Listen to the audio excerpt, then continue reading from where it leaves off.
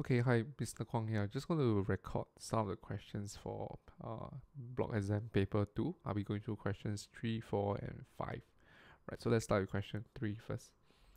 Right, question 3 is over here. Okay, you have experiment that's conducted to investigate how the resistance per unit length of a wire. So if this new thing here, unit length of a wire RL, varies with the inverse square of its diameter 1 over d square of the same wire. Okay, you're given a graph this way. Right, so if you look at this equation here, right, you are asked to determine the resistivity of the wire's material, right? So use figure 3.1, so this graph. So before I can do anything, right, let's just play around with, since we have resistivity, right, we know that we will probably need to use our equation, right? So we go with R equals to rho L over A first. Let me adjust my mic a bit. Right, so we go with R equals to rho L over A. This is a resistivity equation. And then you can see that, oh, this one here is R over L. So let's make this R over L as well. So we shift this across, we have R over L equals to rho times 1 over A. Alright, so we're getting to something similar. Then this is D square here. Okay, and because we know that area is equals to pi R square, which is equals to pi D over 2 square, which is equals to pi D square over 4. Alright, I can throw this in. Okay, let me just write it here as well. Okay, make it a bit bigger. Alright, so how to put this in? So we go and sub R over L equals to rho, and then this is 1 over pi d square over 4. Okay, it looks a bit complex, but if you rearrange this, we get 4 rho over pi times 1 over d square. Okay, so you look carefully now, right? We have a y equals mx plus c. Okay, so this is y, this is my gradient, and then this is my x-axis. Alright, so the gradient will give you 4 rho over pi. Okay, so let's just pick 2 points, 2 nice points in the graph to find the gradient. Alright, so we can go back to here, and then let's pick nice points. Let's use this one here, and then we use probably this one here. Alright, so I'm just going to do the working here to make use of space. Right, so we want to find gradient. Gradient is equals to, this is 4.0 minus 2.0 divided by 3.5 minus 1.5. Remember to times 10 power 6. Okay, then once you have that, right, and this whole thing here is equals to 4 rho over pi. Okay, so you can work out how to find your rho instead. Okay, so for the detailed answer, you can look at the unanswered key for it. Alright, I'm not going to finish all the solving. Alright, this is just the math part from now. Okay, next one we have this IV graph of filament lamp. You expected to, then they tell you the voltage is increased either positively or negatively from 0 by referring to the lattice ion electron model. Alright, so this is the key word here, lattice ion electron model, right? Explain how the resistance varies as the voltage changes as shown. Okay, so you don't have to do the negative part, you just need to focus on maybe one section here. So you just need to focus on this portion here, right? This portion here. Okay, some of you said that the resistance actually decreasing as your potential difference is increased, because you see that, oh, this value here is increasing.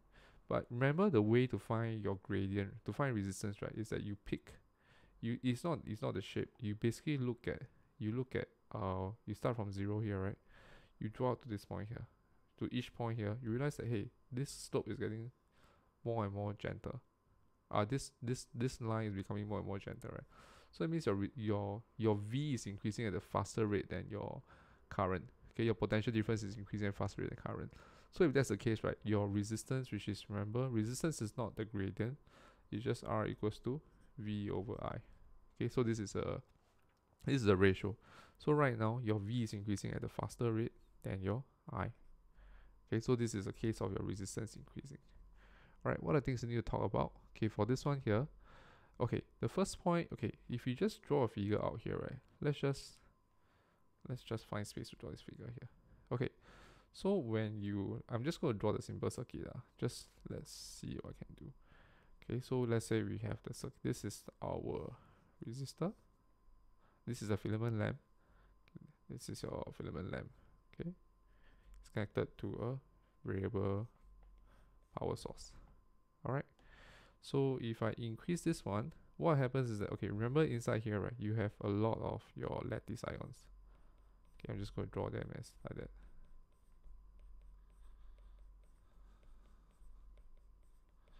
Okay, so these are your lattice ions. Okay, and then of course the electrons there. Electrons are going to use blue color. Alright, so maybe something like this. Okay, so when you increase your potential difference, right? First thing first is that each electrons here will have more energy. Okay, as they go, right, they will start to collide more often. Let me just trace that. You will collide more often with your positive ions. Alright. Okay, so the rate of collision will increase. Okay, as it increases, right, this causes as your more electrons collide more vigorously with each of the lattice ions, right, each of them will start to vibrate a bit more. All of them will start to vibrate more. As you vibrate more, right, it causes the number of collisions to increase. Okay, so when that happens, right, it makes it harder for electron to go through the space. Okay, so what's happening here is that because you start to increase your potential difference first, your electrons gain more energy. They gain more energy, they collide more often with your lattice ions. The lattice ions start to vibrate faster. When it vibrate faster, right, it will make it more difficult for your electrons to go through. Okay, so then this will therefore increase your current, increase your resistance. Okay, let me just quickly jot down the points. You can refer to the notes over here. So let's just jot it quickly. When you have PD, when you have PD across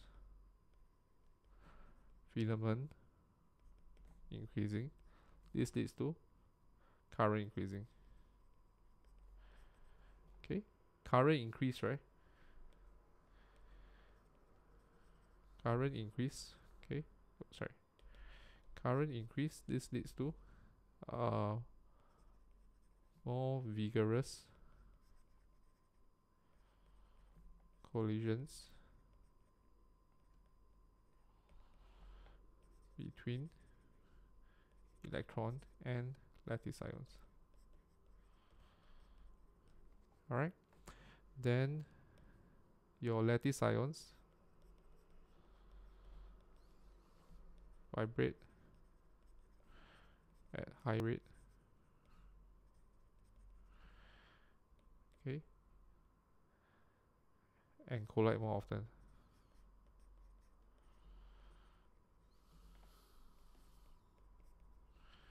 With the electrons. Okay. Okay, this scatters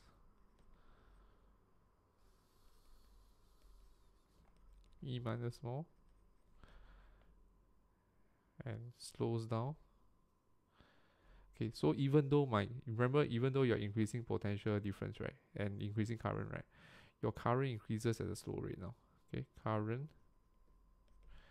increase at slower rate. That means now your R is increasing. Okay, so there's no need to talk about temperature here. A lot of you mentioned that because temperature increase, right, therefore your resistance will also increase. Okay, your current slow down. But we have to talk about the actual lattice ions vibrating, causing the electrons to collide more regularly. Okay, so this one is not easy to get the 4 marks there lah. Okay, you can refer to the mark scheme for a cleaner writing, not this ugly handwriting here. Okay, next we shall look at question 4. Question 4 is we have a light dependent resistor LDR with a maximum power rating of 0.75 watts. Okay, sorry, 0.75 watts. Okay, maximum power rating of 0.75 watts. Placed in parallel with a 400 ohm resistor and connected to 15 volt self-equivalent resistance 25 ohms, as shown in figure 4.1. When there's low light intensity, resistance is 2000 ohms. Show that the current through the LDR is 7 milliampere. So right now, this is behaving as a 2000 ohm resistor. Okay, you can see that these two are in parallel. Okay, because your current will come out from here. It can go here or come down through here. So these two are in parallel, and then when they go through, they'll merge back together, and then come back to here. Okay, so then this 25 ohm is in series. Okay, so I'm just going to write PP. This is P and P parallel, and this is in series. Okay, so the first thing to do, right, I need to work out, to find current, right, I know that this is a 2000 ohm resistor. If I can work out the potential difference across this end here, right, these two ends here, right, across the LDR, I can work out the current, okay, because I know resistance. Okay, so for that, I need to use potential divider.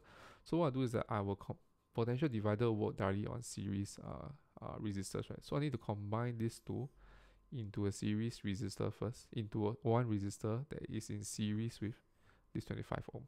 Okay, so to do that, we will find effective resistance. Okay, let's write it down. R effective across two branches. Okay, this will be 1 over 400 plus 1 over 2000, inverse it, and then if we do the working, we get 333.33 ohms. Okay, then we can find the PD across the two branches, so V across the LDR, which is equals to the PD across two branches. It's just equals, using potential divider, it will be 333.33 over 333.33 plus not times, plus 25 multiply by the EMF is 15 volts. Okay, 15 volts. Okay, then with that I will get 13.95 volts. Okay, and once I have this, then I can go and do I equals to V over R. So this will be 13.95 over 2000 ohms. So I get roughly 7 milliampere. 7 times 10 negative 3 ampere, which is equals to 7.00 milliampere. Okay. Okay, hence otherwise determine the power dissipated in the LDR. So for this I can do a few formulas. I can do P equals to V square over R, P equals to I square R equals to V times I. For this V, remember to use the potential difference across the LDR. So write out in full for you, this will be 13.95 square over 2000 equals to 0.007 times 10 square times 2000 equals to 0.007 times 13.95. All of them should give you the same answer. Okay, and the answer is 0.097 watts. Alright, okay, next we have another scenario. Your LDR is exposed to very strong sunlight. Okay, very strong sunlight, and resistance falls to 80 ohms.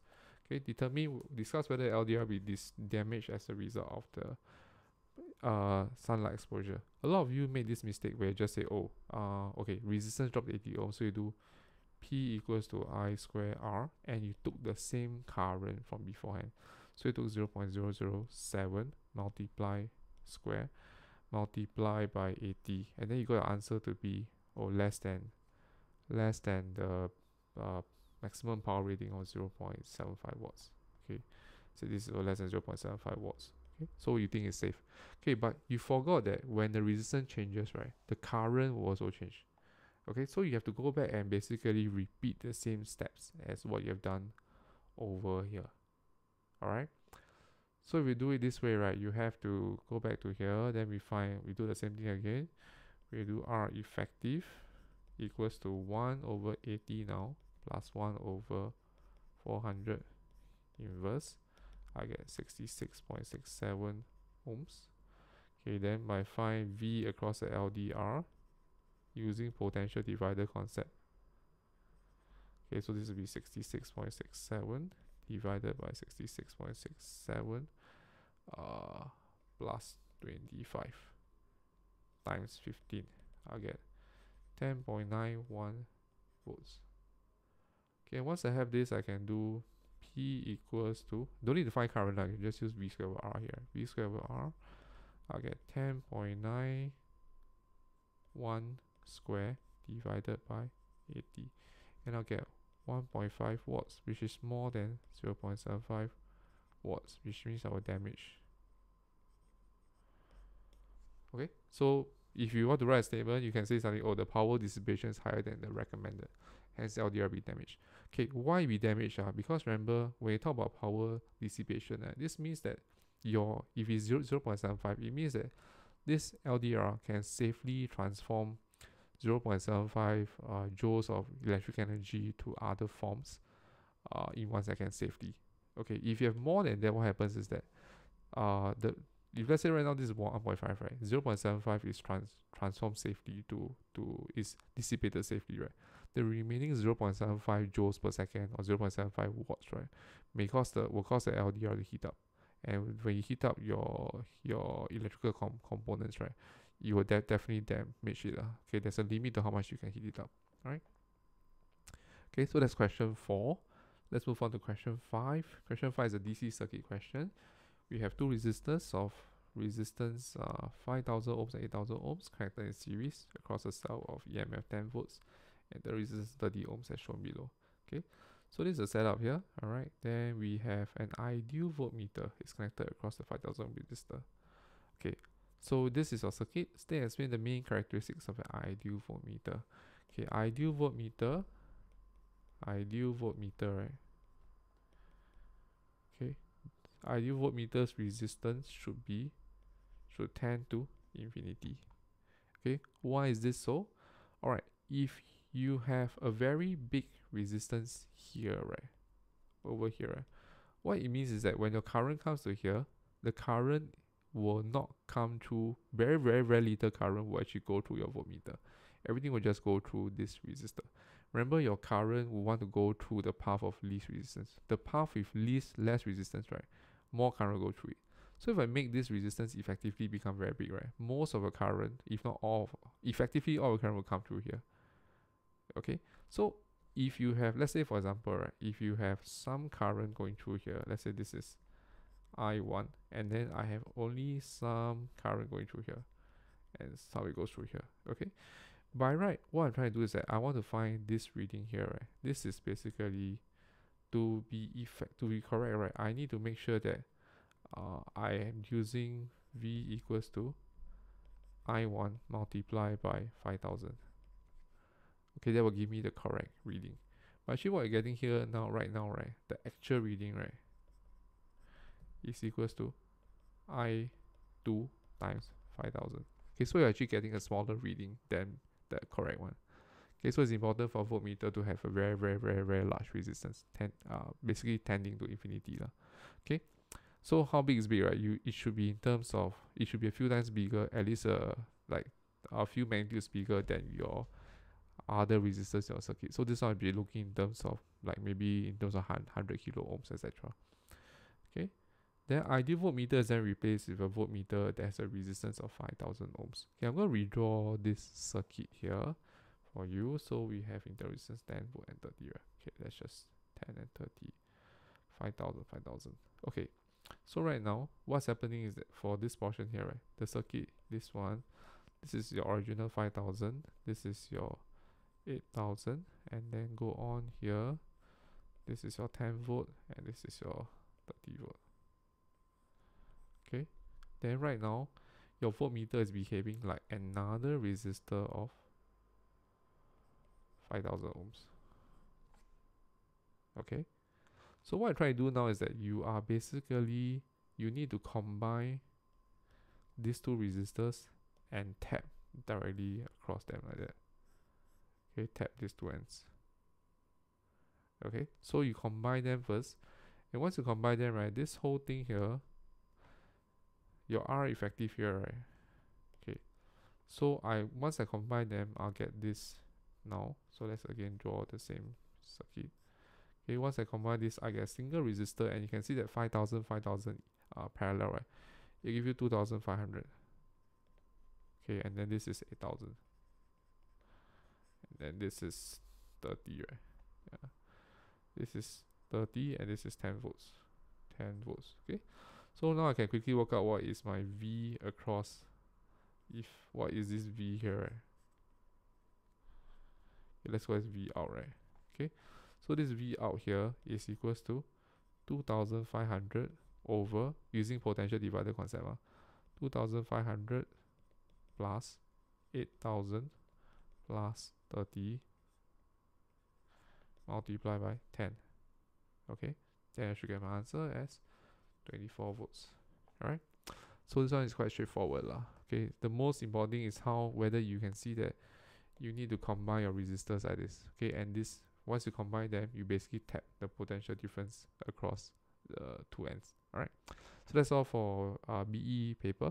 So please do more revision for the next MIA exam. The MIA exam that's coming out at the end of term 2. Right, that's all. Thank you.